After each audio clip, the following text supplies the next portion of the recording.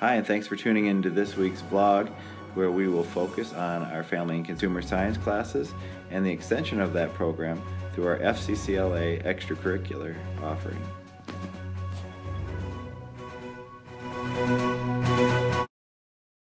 Sapo. And Mrs. Sapo, can you just give us an idea of your main philosophy of Family Consumer Sciences? Well, we're very fortunate in this school system that there is support for Family and Consumer Sciences. The overall goal of it is to improve the quality of life for all students that we teach. And we teach life skills. That's our bag. We have life skills in every class that I teach. And as we were talking before we started our interview, so much of what you do is practical and things they're going to be able to use in their everyday life. Exactly. We have rotation that hits 6th grade, 7th grade, and 8th grade, two sections of each of those. And through those, I give them a little taste of those curriculum items that are important that we follow up on in the upper level classes. So in our 9th grade classes, or I shouldn't say 9th grade because we do have a lot of returning students that didn't get that freshman, or the FACS 1 class that's all Right. year long. And so that really focuses on the textile part of it, the nutrition and food part of it, the design part of it, and child care. So the four big topics there, and peppered along with other health issues and whatever else that I have that in the bag of tricks. Perfect. But FACS 2 is a build on that, and that's usually a semester class. So the FACS 2 does more of advanced foods items. They sew a little bit harder project when we do our textiles unit, and then we try to do a field trip to a daycare or some kind of a child care facility that kind of tells about careers and things that they can choose as the career goes along. Perfect. So, and then we offer our family living class. The family living class is required for graduation at Mayport CG, and everyone rolls their eyes when I say you have to take the baby home. So we have mechanical babies that are ready to go. It's one night of your life that you have to be responsible for another human being, not really a human being, but a mechanical type that has needs and cries in intervals, and there's a recording type of a paper that they have to write after that. So I haven't had anybody die yet that has the baby, which is wonderful because it's a successful thing. And actually the kids kind of roll their eyes, but they kind of like it. I think they do. You know, and I hear from a lot of our students as they're coming back the next day, Right. or leaving. You know, it's fun to see, and when they're even at events where Yeah, they have to they make take it with. decisions and make that baby has to become a priority for Right, them right. during that event. So I think it's eye-opening for a lot Yes, of it them. is. It is, and probably for the parents too that are trying to help babysit and they're doing it wrong or they're Yeah. whatever. And it's just a great learning, a reality thing. And for what a them. great way for them to connect with their parents. Yes, and right. have some conversations that, Yep. you know, it's a conversation starter for a lot of families too, I think. That's which is right. Great. That's great. We try to, in family living, to do all sorts of things. I have peppered tried to change it a little bit to the customer.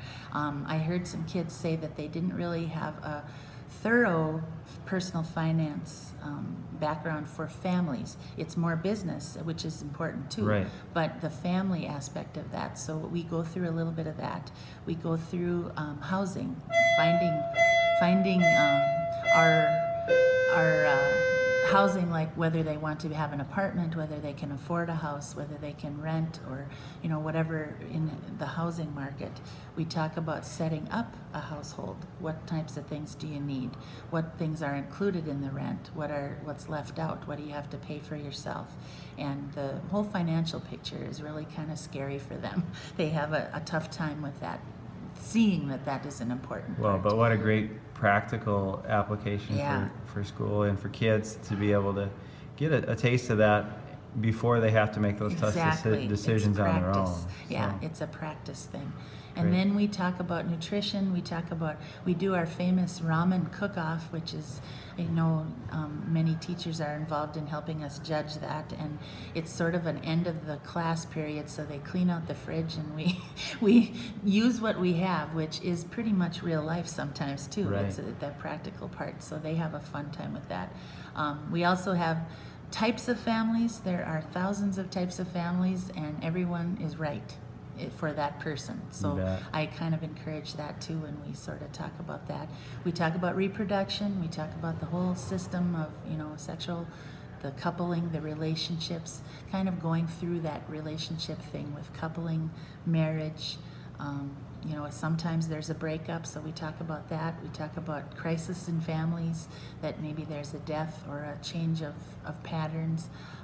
We talk about elderly. We talk about them as elderly people, and all the while they're a member of their family now, but they will be the head of the family later. So they look back and they look ahead to kind of see personal mission statements, goal statements, career exploration a little bit too in that family living class. And like I said before, it's required for each student, so that I know they're getting. I feel good about pressing that on and passing it on, that they get that. What a great way to try to prepare them for whatever life and career path they choose, but to get them ready for life outside of schools, exactly. for certainly. Right.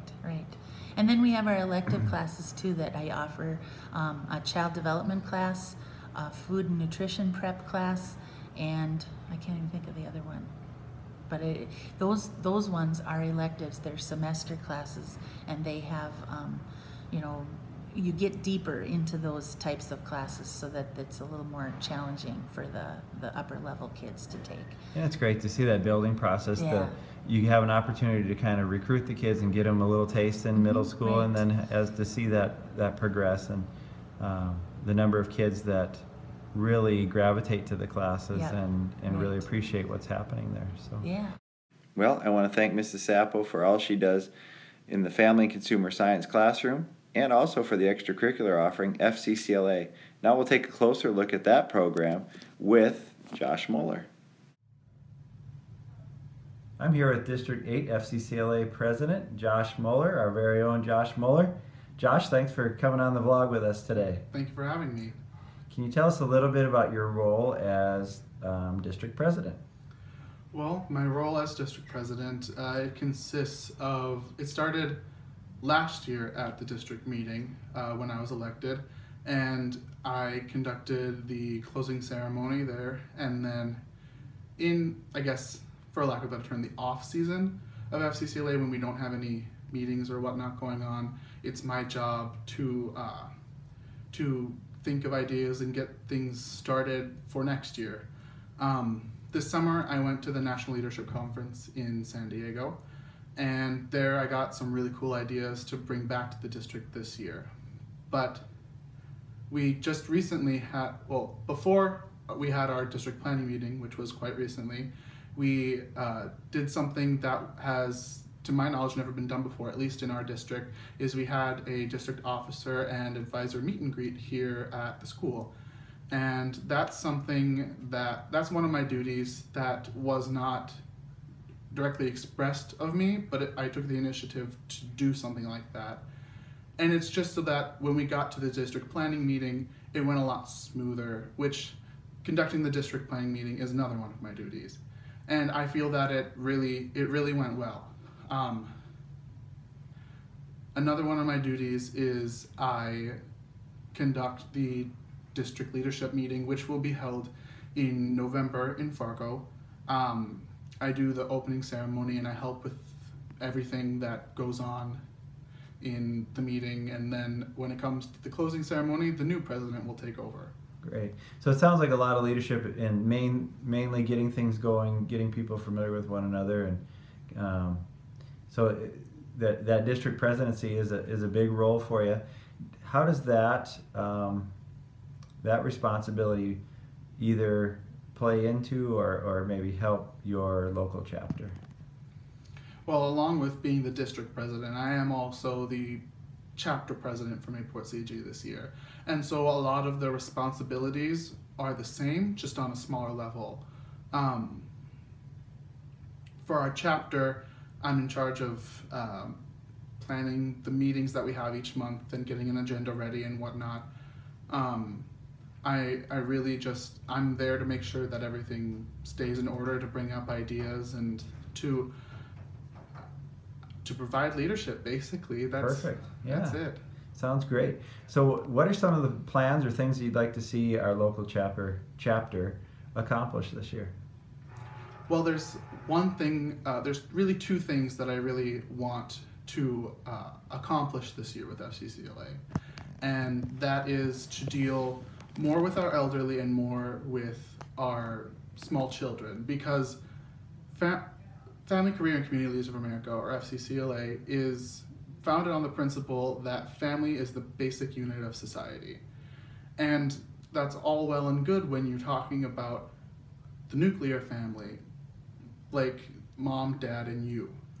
But no one ever really pays attention to the little kids or the elderly, the grandparents and whatnot. So we actually already have something planned to, we are doing a dinner up at the Luther Memorial Home, and we're in the works of coming up with something to include the younger kids. It sounds like some great goals and a great way to maybe build some of your projects that you have. Definitely. Sounds like a great year for FCCLA. We want to congratulate Josh Moeller on his presidency, and we also want to thank all the efforts of all of our FCCLA members, as well as their advisors, Monica Hansen and Nancy Sapo. Well, that's it for this week's vlog. Tune in next week as we take a closer look at some of the science offerings that we have here at Mayport CG.